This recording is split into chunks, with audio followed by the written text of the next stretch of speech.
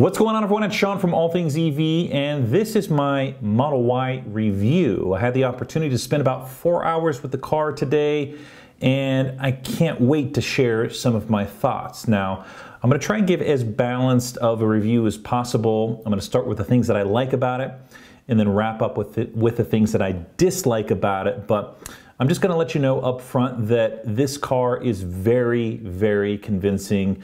In fact, I'd even go so far as to say that this is Tesla's best vehicle that they've ever made.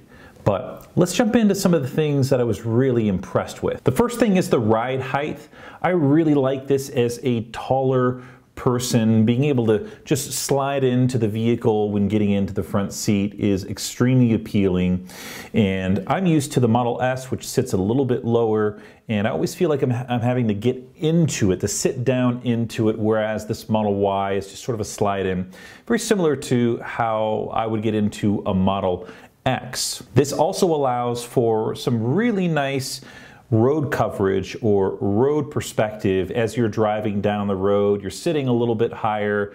It does feel like you can see a little bit more because of that ride height. I really, really like that. Now, it's not panoramic windshield view like the Model X, but it's still impressive. It's more impressive, I think, than the Model S as well as the Model 3. I really think for people who are used to an SUV, they're really going to like the Model Y. The next thing that just really blew me away is the headroom and legroom. This is in the front seat, in the driver's seat. I really did feel like there was ample room for my head and some. And as well in the back seat, the second row, there was so much room, and I was so impressed. Now, I was at the launch event for the Model Y in Hawthorne, California, a little over a year ago, and that was one of the things that I did notice about the vehicle, was that there was a lot of headroom for me as a taller person. I'm 6'1".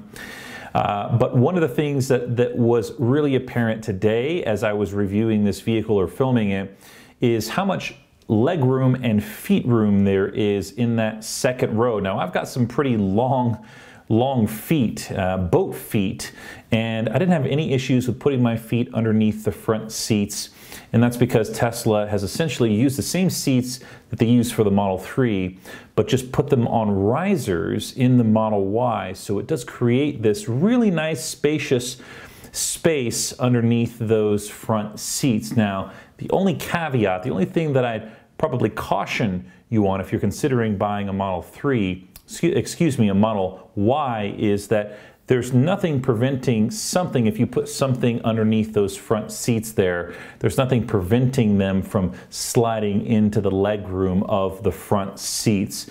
So just keep that in mind. You probably don't want something that's going to roll around a lot underneath those front seats, because it just may roll into the feet of the person in front of you.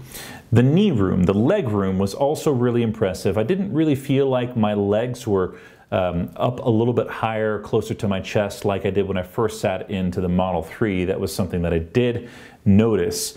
With the Model Y, it just feels like a normal bench seat, and that, I think, is ideal for most people. The headroom as well in that second row is equally impressive. It's better than the Model 3.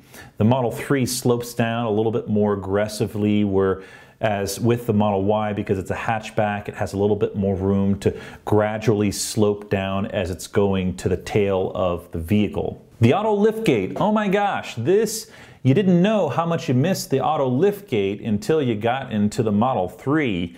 And the Model Y, they've brought that back. It allows for ease of access. You can remotely open the liftgate of the Model Y from the app, and you can also open and close it with a push button instead of manually lift it up like you have to do with the Model 3. And perhaps it sounds maybe a little bit first world problem, but it is nice to be able to have that liftgate, that hatch, open up on its own as you're putting stuff in to that rear compartment. And storage on storage on storage in that back area when you open up that hatch. Extremely impressive. Far better, in my opinion, than the Model 3 because of the hatch. And I managed to bring some suitcases and bags with me to demonstrate just how voluminous that back hatch area is. I managed to fit a large, or I guess an extra large suitcase, a medium-sized suitcase, a carry-on, a huge duffel bag, and a satchel with ease, without problem. The latch shut easily. I was incredibly impressed. I even laid down all of the second row seats, got into the car, and laid down just to see if I could camp in it. As a taller person, if I'm laying diagonally, zero issues. If you're a little bit shorter than me, you most likely can sleep in the back part of the Model Y without ease, laying down vertically with someone probably next to you. But if you're more than 6 foot tall, you probably won't be able to share that space unless you've got some extra area there in between the second row seats laid down and the front row seats. If you've got something in there to sort of prop up your head, I don't think there's going to be any issue with 2 people sitting in there, or laying in there rather. And I think the all-glass roof could potentially be a really fun thing to look up through, as long as it's not too dark and too tinted as you're laying down in that back area. But camper mode, I think it's going to work really, really well for that. All right, let's get to the things that I disliked about the vehicle. And some of these things are not really things that Tesla can change quickly. Some of them are, but the first one is that glossy middle console, the one that they carried over from the Model 3. I don't know of anyone who's crazy about that. It shows dust and dirt and scratches, and most people that I know of that own a Model 3 have put some sort of protective wrap or film on it to keep it from looking so worn. I'm just a little bit disappointed that Tesla, knowing how much people dislike that piano black console, decided to use it in the Model Y, and I'm sure that there's some cost benefit to using that both in the 3 and the Y. I just don't think that very many people like it, and I hope that Tesla changes it more to a matte black. I think that would be a little bit more palatable for the larger owner's experience. Next is that heat pump. This is something that Sandy Munro and Elon Musk have talked a lot about here initially, and it's great. I think it's going to be a very efficient way to run the car, especially in colder temperatures, but it is quite noisy. And I did record some video. I turned on the heater on high, and you can definitely hear that heat pump working.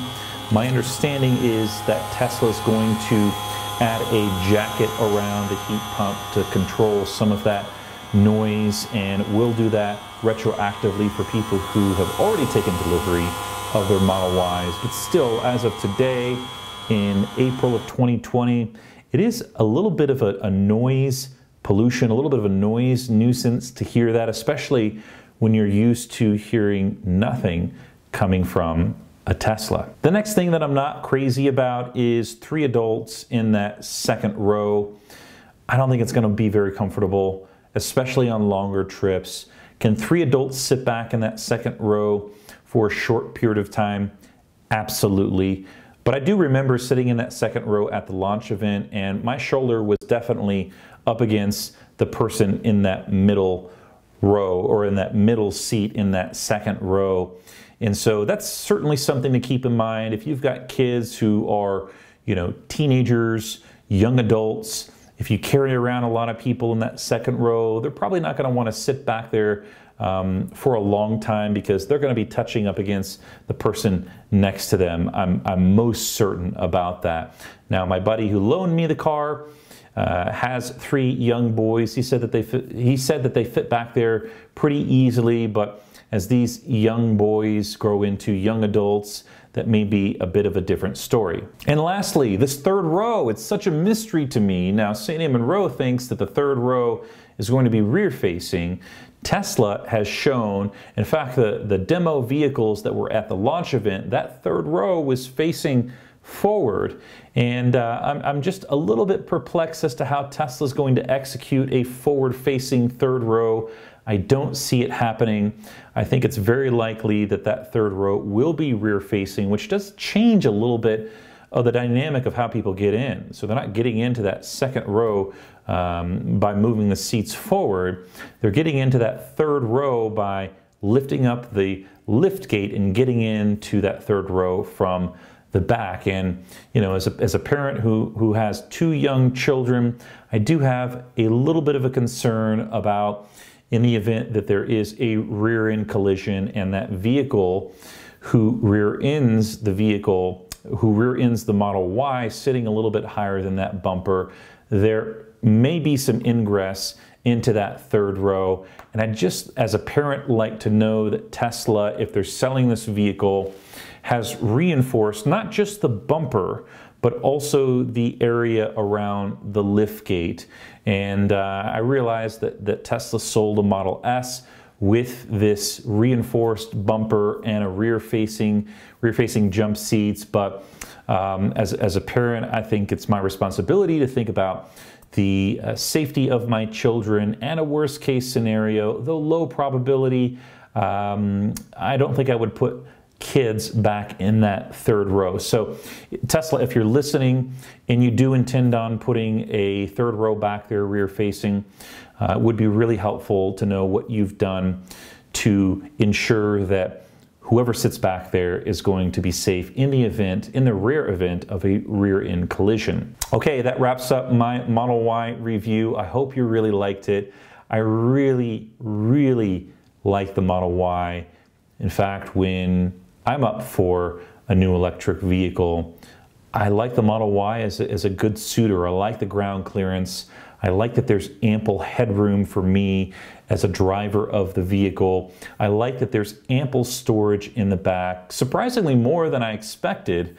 But this to me is the best vehicle that Tesla has ever made. I suspect that this vehicle will sell extremely well, and it will address a lot of people's needs in not only markets in North America, but also other markets too, who just want room to be able to fit 5 people and put stuff in the back of the vehicle. Sean Mitchell, All Things EV. A big shout out to Patreon supporters for funding the channel. Thank you to everyone who's watched this. If you found it valuable, please give it a share and a like, and I'll catch everyone on the next video.